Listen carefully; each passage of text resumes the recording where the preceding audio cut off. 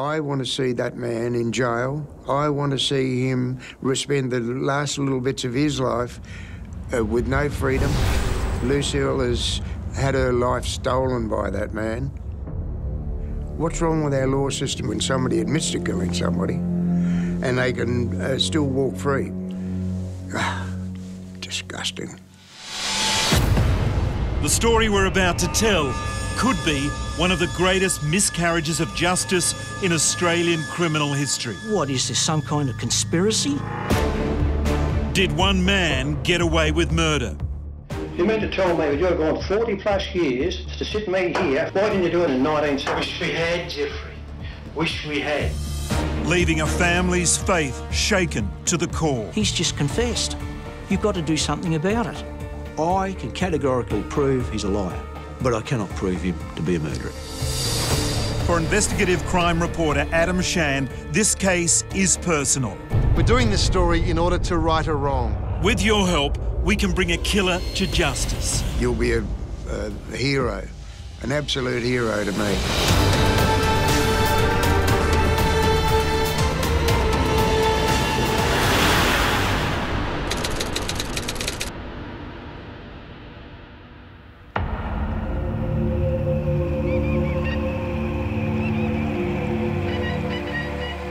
I came across the story of poor Lucille Butterworth about 2 years ago.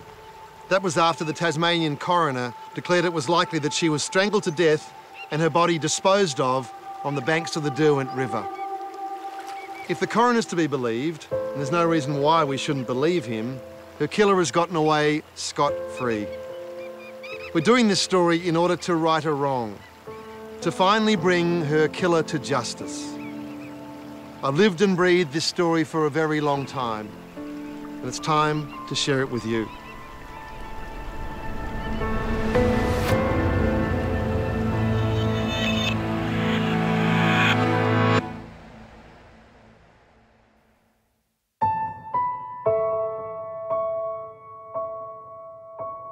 Most people, after they talked with her just for a minute or two, they liked her. Yeah, it was she just had that attitude, radiant, you know. Had a little playhouse up the back. That was actually the old chook house, and it was all cleaned out and made it nice. And she'd, you know, want me to go up and have cups of tea. You know, it was good. Yeah, it was fun. When Lucille finished school, she started modelling and took a job at the TV station in Hobart. She had an orange-coloured uniform. That was the office uniform. And the coat, that black coat with the white. She modelled that coat, and she walked around, and then she came over to where I was sitting and she said, "I love this, Mum. Can I have it?" I said, "Yes, you can have it." Lucille fell in love with a young man by the name of John Fitzgerald. He lived in the town of New Norfolk, a half-hour's drive northwest of Hobart. She used to go out there and stay with him often. On the day she went missing, Lucille was making the journey to stay overnight with John after attending a Miss Tasmania fundraiser. She planned to drive there in her little Austin A40. My father thought that it was too dangerous driving up that dark, lonely road, but it was for her safety, for her care. Parents, that's what they do. So she took the bus. Yeah, and well, we know what happened after that. Lucille got a lift to this spot in Claremont where there used to be a bus stop. In 1969, all the buses to New Norfolk had to stop here. But on August 25, police believed there was a problem. The bus she wanted to catch was late. She thought she'd missed it. A car pulled up and she accepted a ride. And that was the last time anyone saw Lucille Butterworth.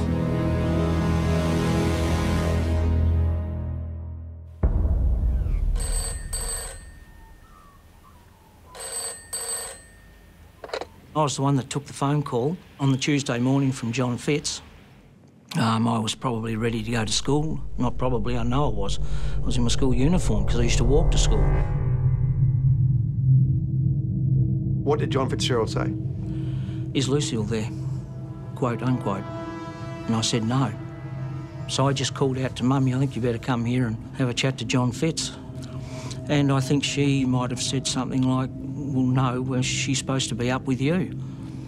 And I'd assumed John said, well, no, she didn't come up last night. And that was when Mum sort of started to collapse, so I grabbed hold of her. Otherwise, she'd have ended up on the floor. And I think I might have said something like, it'll be all right, Mum, you know, we'll be right, we'll find her. The Butterworths immediately reported Lucille's disappearance. What do you recall the police did in those early days? Nothing. So this was just so out of character for her? Absolutely out of character. And the general consensus in the police force was that she was a runaway. Lucille wouldn't do a thing like that. She loved us all. The family knew Lucille would not have run away. She had a good job, she was in love, and she'd only taken enough clothes for an overnight stay. Something awful had happened to Lucille, and it came to her father in a terrifying dream.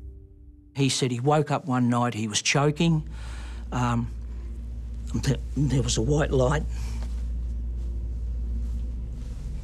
a red one outside the window. He said to me, quote, Lucille has been murdered. That's what he said.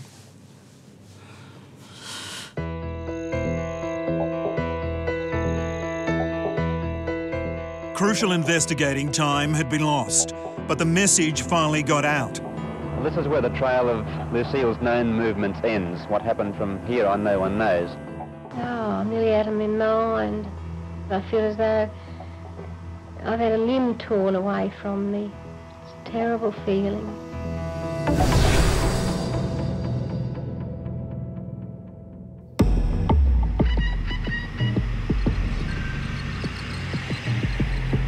The police soon turned their attention to New Norfolk, the town where Lucille was headed.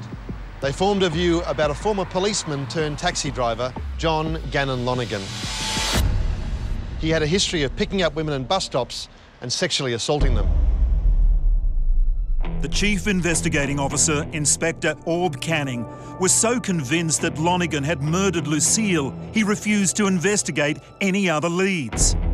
Canning was fixated with Lonergan. There was no doubt about that. Well, for one thing, Lucille wouldn't have got in the car with him because she didn't know him. Why didn't Inspector Canning have enough understanding of Lucille to realise that they needed to find other suspects? Canning's tunnel vision proved disastrous. The case against Lonergan stalled when police investigators were unable to place the rapist near the Claremont bus stop, where Lucille went missing on August 25. Lonergan was the prime suspect, but nothing happened. What toll did that take on your parents? Well, it took a huge toll on both Mum and Dad. I'm sure Dad died of a broken heart. And having a daughter of my own, I can understand that now. And for Mum, she didn't want to leave the house that we were in because she thought Lucille was going to walk up the driveway. When Lucille's parents died, they left instructions for their ashes to be scattered in a rose garden across the road from the bus stop in Claremont. They lived in hope until the very end. Someone may talk and we'll have something to put it to rest. A little bit of peace of mind, instead of the wondering. For 41 years, nothing had been achieved by the police. Then Detective Inspector David Plumpton arrived at the Glenorchy CIB. In the 60s or 70s, most everybody was aware of Lucille Butterworth, the missing person. Why did you take it on? Yeah, I don't know. Because you could. That's the difference. People say things because it mattered. I don't know, does that make sense? because it mattered. But what made it really matter was when I meet Jimmy Butterworth and John Butterworth. Oh, the face of someone who's suffering from that immense personal loss, and you've got control over something that can help them or maybe lessen the pain. So it becomes a bit of a focus for me at Glenorchy CIB. So having a look at the file in 2010, Yep. what conclusion could you draw from the file? That Lonergan was the #1 person of interest and more than likely the offender. But there was another name in the file. Yep. Just to mention, what was that name? Jeffrey Charles Hunt. When Detective Plumpton dusted off the file on the disappearance of Lucille Butterworth, he found an unfamiliar name. Jeffrey Charles Hunt. Jeffrey Charles Hunt had murdered a lady by the name of Susan Knight, car saleswoman, in 1976. Miss Knight's body was found yesterday afternoon by police acting on public information. It was found buried underneath a pile of heavy logs, some light timber and some rocks.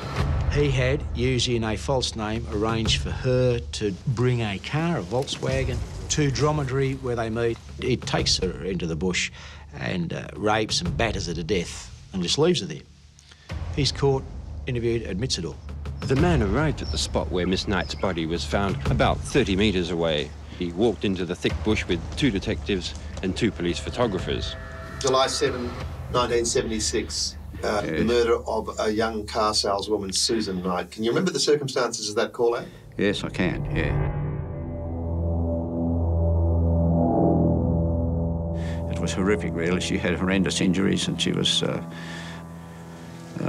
naked, and she had a nasty wound to the head, obviously bashed to death with a stone. After the body was discovered up at Mount Dromedary, a person that knew Hunt had seen his vehicle being driven in the general area of where the used car was found abandoned. And as a result of that, we decided that he was a person of interest and we would pick him up and interview him in relation to it. The man accompanied detectives back to the car and drove off towards Hobart.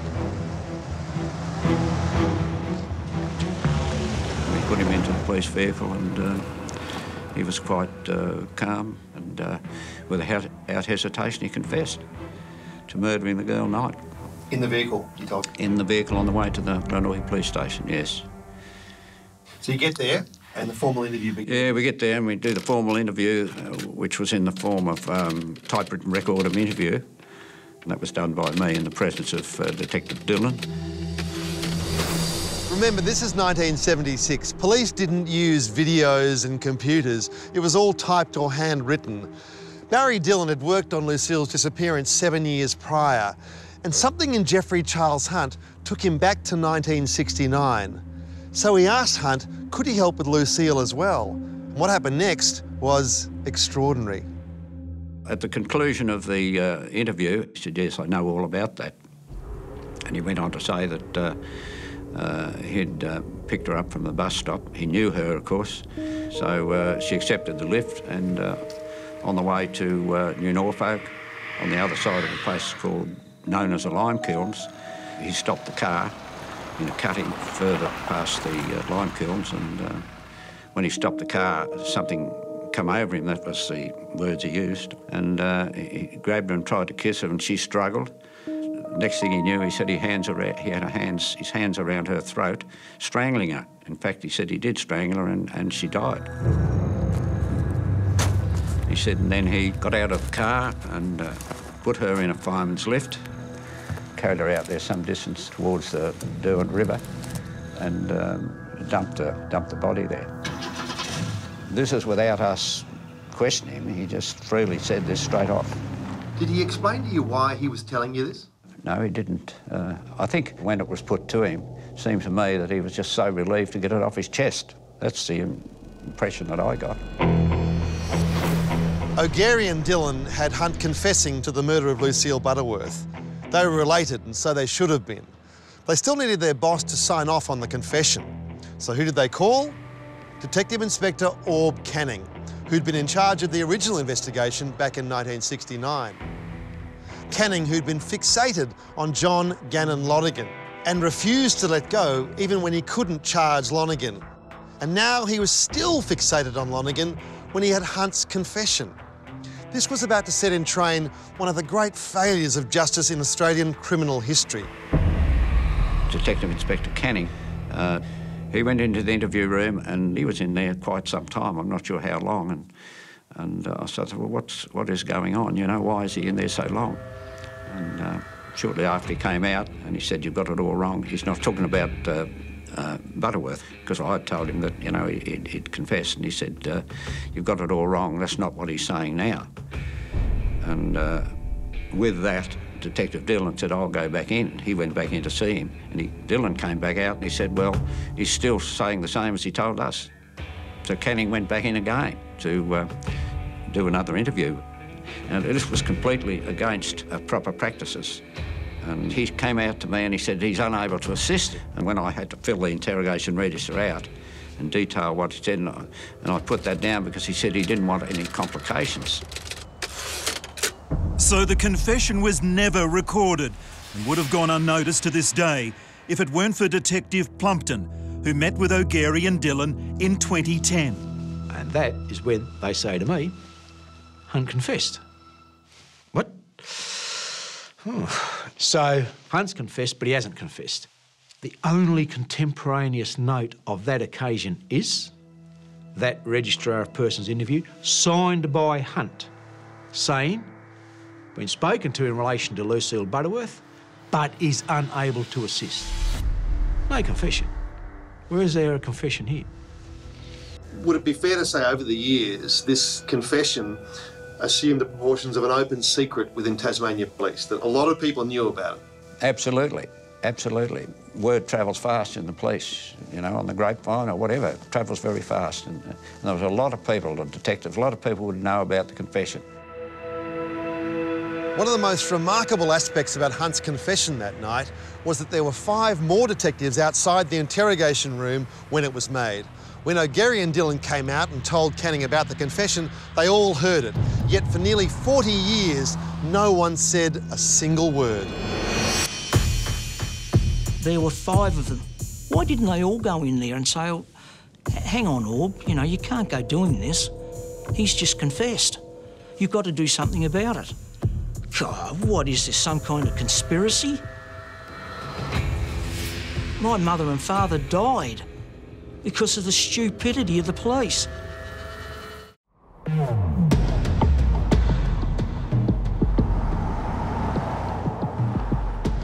Once Plumpton discovered the botched confession from 1976, he needed to prove that Hunt killed Lucille Butterworth. So much time had passed. Her body had never been found and Hunt was back in the community. He'd been released from jail after serving 24 years for the murder of Suzanne Knight. Plumpton convinced the Tasmanian coroner to hold an inquest into Lucille's disappearance, but he needed a brief of evidence.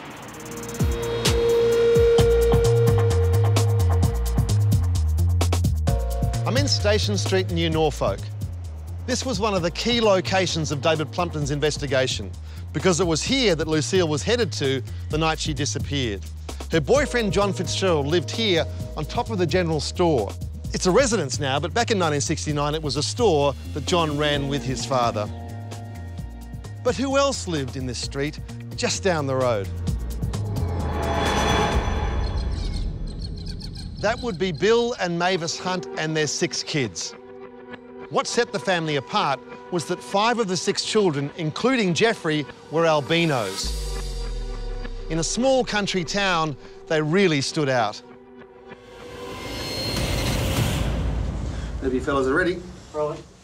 How tough do you think it might have been for those Hunt children growing up in a place like New Norfolk? I think Jenny probably copped the worst of it, being female. The most of the others are pretty well accepted. What about Jeffrey?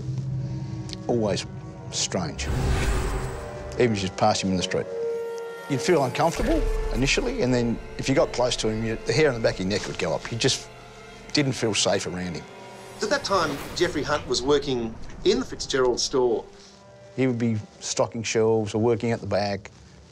You'd see him driving the delivery van between the two stores.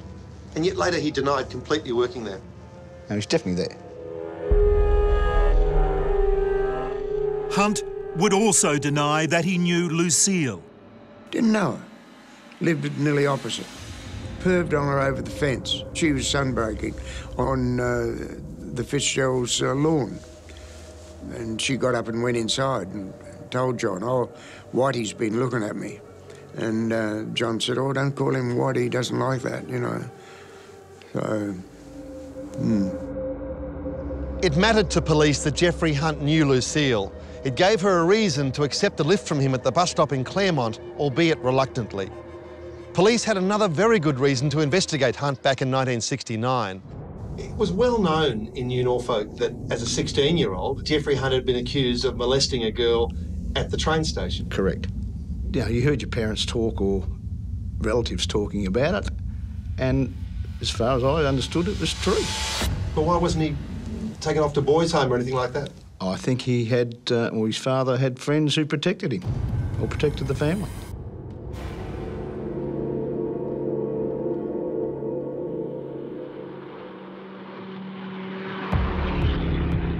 Plumpton's team had a lot of work to do around this bus stop here in Claremont.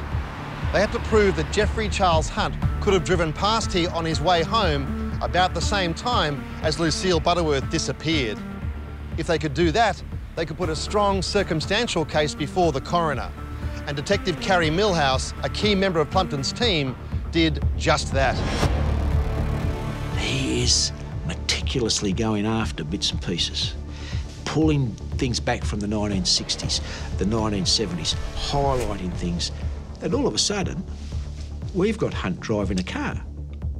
We've got Hunt driving a family car in and out of work. We've got Hunt driving a car that a witness describes as being present and stopping at the bus stop. No one had this in the past, but we now have. So we're not relying on an apparent confession. We've now got Jeffrey Charles Hunt, known murderer, driving by, stopping at the bus stop. Lucille Butterworth there prior to this car stopping. Lucille Butterworth not there after the car leaves.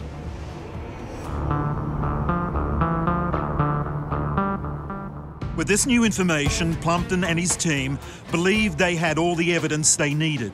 So in 2014, they made their move. So we arrested him on suspicion of murder, brought him into the Devonport police station, where we conducted a lengthy interview and put everything to him.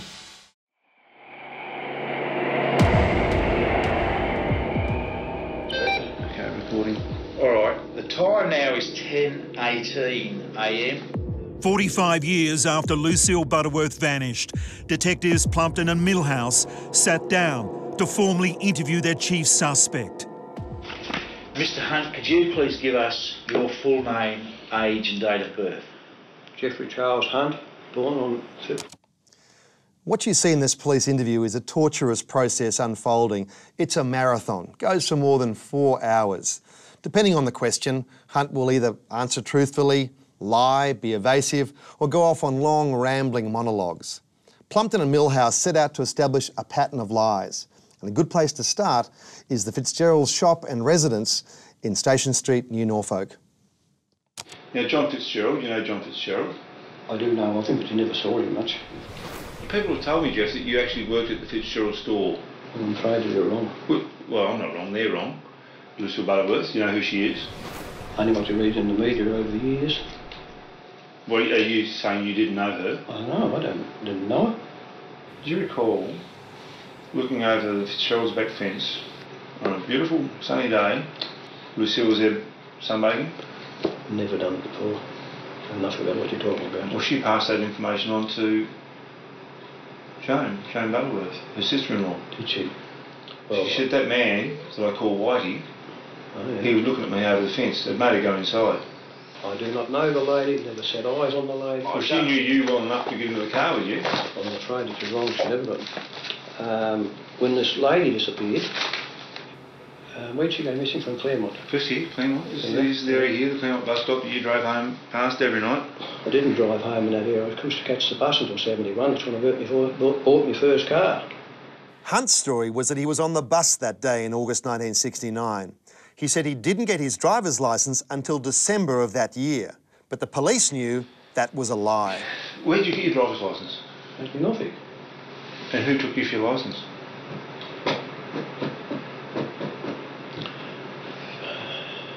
Kicked out of the bloody police force. John Woodhouse? Yeah, that was him. Right, and for your information, Jeff, he left the police department in 1967. Did he? No, I got my licence, although I was at motors in 66, but I wasn't old enough for a licence in 67. No, his name was John. I'm pretty sure it was later than that he left. You've confirmed it was Woodhouse. You've already said that he was the man that... I know, hang on, I know his name, as I said, I knew his name was John. It might have been Johnny Young. He was the bloke killed in the chainsaw accident. Keep your balance there, Jeff, because you're peeling backwards very quickly. I just can't remember. I know his first name was John. Hunt's rightly sensed here that the cops have boxed him in. It didn't take him long to change his story about when he got his driver's licence. Right, that was April 12, 1969. So you were driving by that time, agreed? Not December 69 as alleged. Well, I just said twice. I'd like to change that to 68. December 68. Yeah. Right, I'll show you a picture now. Do you recognise that? A vehicle like that? Yeah. What's that vehicle? That's a 61 FB Holden. Okay. Do you recognise the colouring on it? Is that a blue roof or white roof? That's a white roof. No, the one I had was two-tone blue. Light blue and just a dark blue fins. Now, the car that Millhouse has shown Hunt is very similar to the family car that Jeffrey's father bought back in the 60s. Hunt Sr. didn't drive, so Jeffrey was the only one who drove this car. The witness across the road from the bus stop in Claremont reported that the car he saw that stopped and picked up Lucille was a beaten-up old Holden just like this one.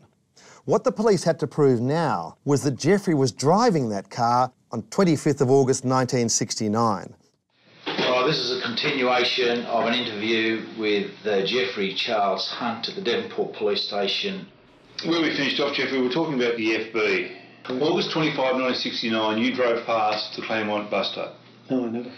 3 days after Lucille went missing, or 2 days after there was publicity in the paper, missing girl, Lucille Butterworth, have you seen her, blah, blah, blah. Malcolm Bond said to you, Jeff, you drive past that way. Did you see her? And you said, no, didn't see her. Jeff, Malcolm remembers it clearly. You've got a good memory. Why can't he have a good memory? You people seem to have a bit of confusion here. We've got people who will put you there, your vehicle there. All we want from you is the honesty about that. Look, I'm being honest with you, Inspector. I know nothing about this lady that disappeared, how many years ago, whoever it was. I've never met her, I've never seen her, and I don't know her. Malcolm Bond says, I saw him driving the FB at times and pretty sure he parked it up near Melville Street where I did. Halfway through the interview, I think he realised that you weren't putting evidence on the table that was going to convict him. Absolutely. There wasn't. His attitude changed. How did it change? He's far more confident. And he became assertive. Yeah. Did you pick up Lucille Butterworth? No. On the 25th of August 1969? No. Did you drive her to a part on the Hobart Road towards New Norfolk where you sexually assaulted and murdered her? Did you do that? No. We went there to obtain a confession from Mr. Hunt. We didn't obtain that confession. Now, you've got bloody evidence to say that I'm involved with the disappearance of this lady. You present it now, and let's get with it. Come on.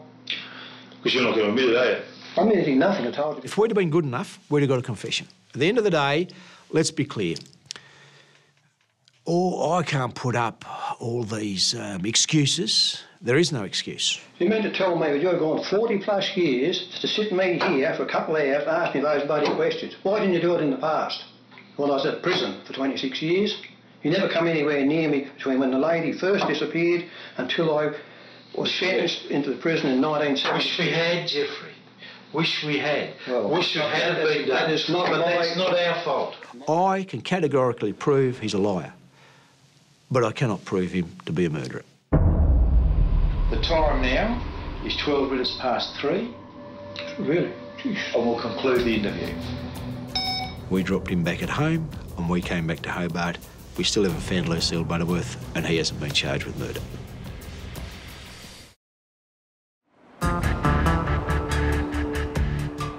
Despite an epic 4-hour interview, the police had failed to extract a murder confession from Hunt.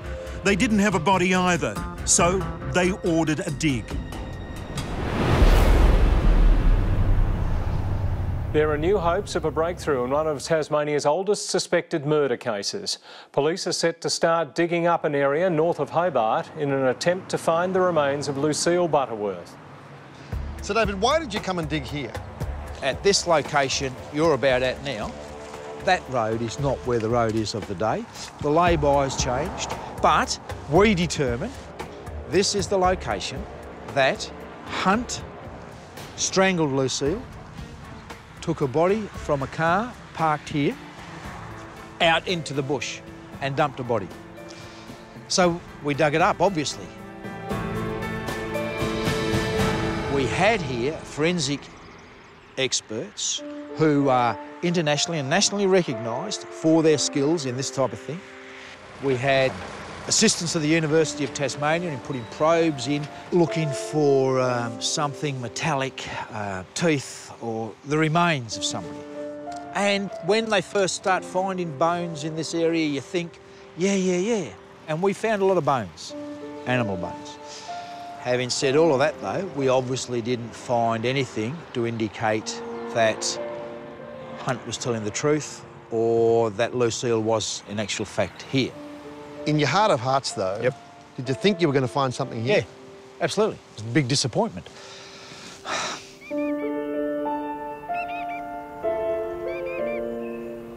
One of the issues, of course, is where the water is here. Yeah. And the critics say, well, he must have put her in the river. Yes. And we all speculate and guess about the fact, oh, he's a local. Where would he have gone as a local to do this? If it had been premeditated and he thought, right, I'm going to pick this girl up, or he's decided I'm going to murder her, he would have gone to a far more secluded spot. But he's not looking to hide. All he wants to do maybe is to kiss her. And so he hasn't chosen a spot out of the view of everybody. He's chosen a spot where he thinks he can do something.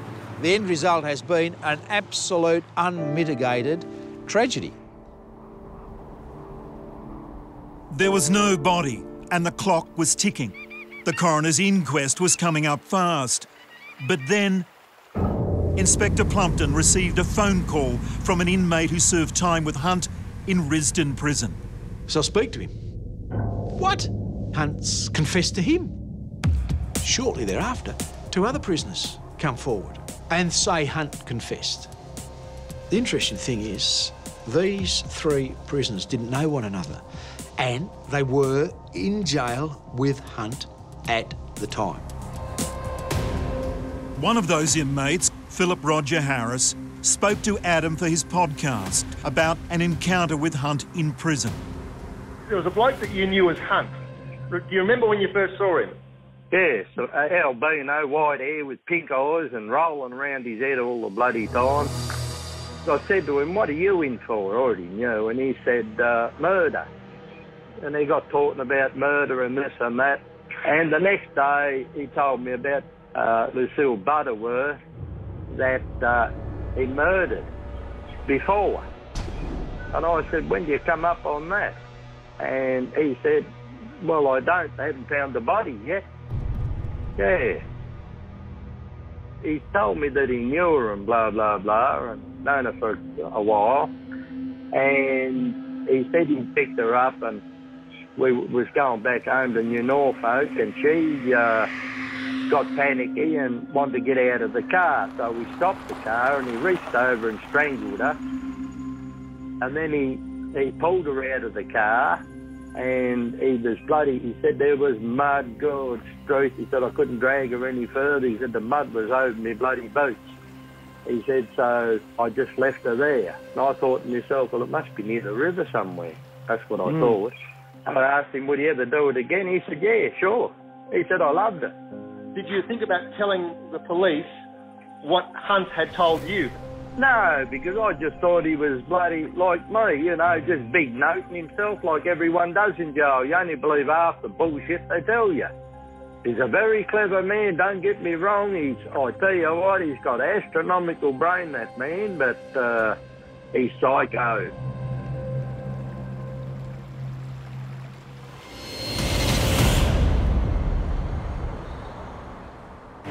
The inquest into the 1969 disappearance of model Lucille Butterworth began in Hobart today. I'm full of confidence because Mr Hunt is not only going to have to give evidence, but he's going to have to answer the questions. Very rarely does that happen. Jeffrey Charles Hunt has made his first appearance at the Lucille Butterworth inquest. Isn't it time that you told them what happened? You're sitting in the court there. Yep. And you see Hunt in the witness box. Can you describe your feelings? I'd have shot him.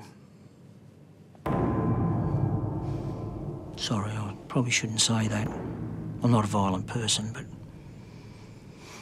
yeah, it was pretty hard. And how did you regard the evidence he was giving? Okay. Do you want it politically correct? No, I'd rather the truth. The truth? It was lies. He lied. He could describe in intimate detail the number 5 cylinder on the FB Holden that didn't work. But as soon as Simon Nicholson said, "But you knew Lucille, have a look at that photo there, you knew Lucille." No, I did not know that lady. That's just about a quote of his words.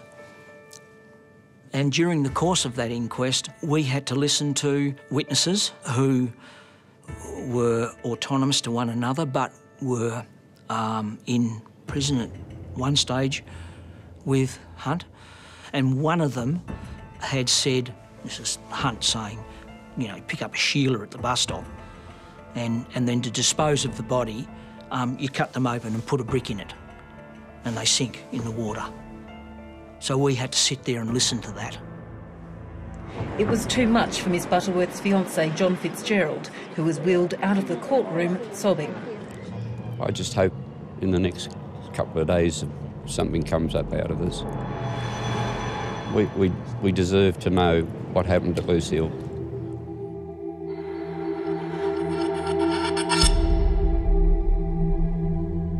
Lucille Butterworth's family waited almost 50 years, but it took coroner Simon Cooper less than 10 minutes to deliver his finding that Jeffrey Charles Hunt had killed her. The coroner accepted Hunt's confession of 1976 almost word for word. That being, he picked her up at the bus stop, stopped the car on the way to New Norfolk, strangled her, and then disposed of her body on the banks of the river somewhere near here. It was a stunning finding of guilt. But that didn't mean he'd be charged and sent for trial automatically. That decision rested with Tasmania's Director of Public Prosecutions. It would be an anxious wait for John and Jim Butterworth. The Tasmanian coroner found that Jeffrey Charles Hunt killed Lucille Butterworth in 1969, but the decision as to whether he would be prosecuted, that rested with the DPP. Haven't you lied about this time and time again? Did you kill her? At that point, were you confident there would be a prosecution? Yes, absolutely. And then the Director of Public Prosecutions calls you in for a meeting. Yes. What did he say to you? When he first walked in the room, I think he was a little nervous, because I think he knew what he was... The news that he was going to tell us was not the news that we wanted. There were tears this morning as Tasmania's Director of Public Prosecutions broke the news to Lucille Butterworth's family that Hunt would not be criminally charged over her suspected murder. How do we feel? Devastated. Mr Coates said, "I have also concluded on the relevant and admissible evidence there is no reasonable prospect of convicting anybody with Miss Butterworth's death." How much evidence do you need? How much does our law in Australia need to hear things like this to be able to act? Can't believe it. I do not believe that this sort of thing can happen now. And You lost faith in the system, Jimmy? Absolutely. Absolutely. Isn't it time that you told them what happened? As it stands now, everyone thinks he's guilty. You begin to realise, no, this is an injustice. It's not justice. We want him brought to justice. We want him put behind bars. That's what we want for Lucille.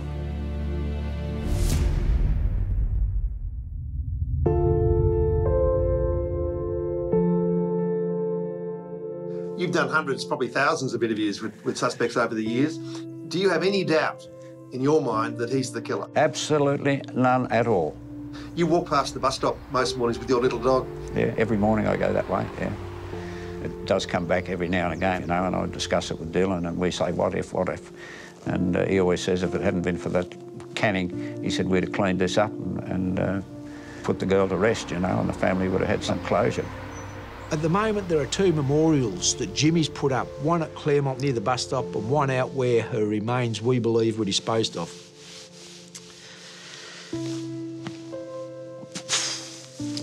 Is that enough? No.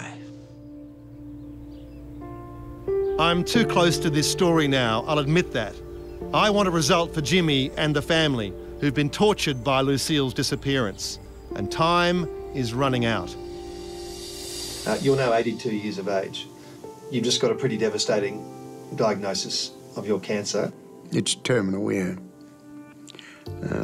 6 to 15 months or something. Well, that depends. This is what the doctors say.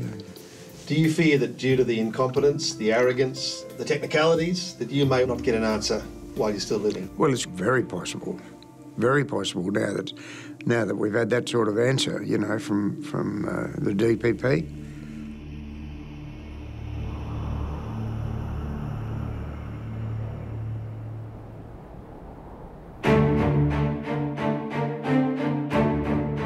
Lucille Butterworth is dead, and her alleged killer, Jeffrey Charles Hunt, still lives in the small town in northwest Tasmania. I can't name that town for legal reasons. But I reckon he'd be the loneliest man in this state, and it's hard to argue that he doesn't deserve to be so. When I was making my podcast, I decided I needed to see him, to understand what his life was like. So I staked out his house, I followed him around for the best part of a day, and I took this photograph of him. I must say it was unnerving to be in his presence. And I'm not the only one to seek him out in his hometown. You worried everybody, Jimmy. I know, but I only went to have a look. I photographed the house with its sheets off a bed hanging as curtains and couldn't see him, but I pulled the car forward a little to see the side windows and the curtains moved and then slowed down and didn't move anymore. And so I assumed that he did see me. What would you have done if he'd come out? Well, Adam, I'll ask you, what would you do? What would you think? I know what I'd want to do. Right. But I'm not you, so I can't answer for you. Well, the better part of that was I drove away.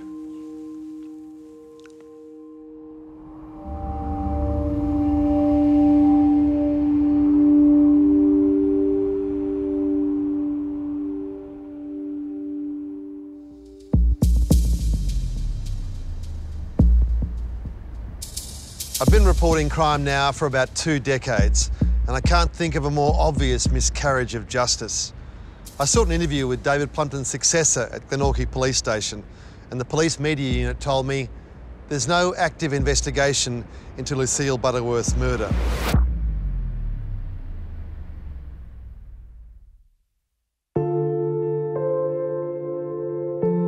If anybody in New Norfolk has anything that they've seen, heard, or anything that's coming from hearsay, please come forward, tell what you know.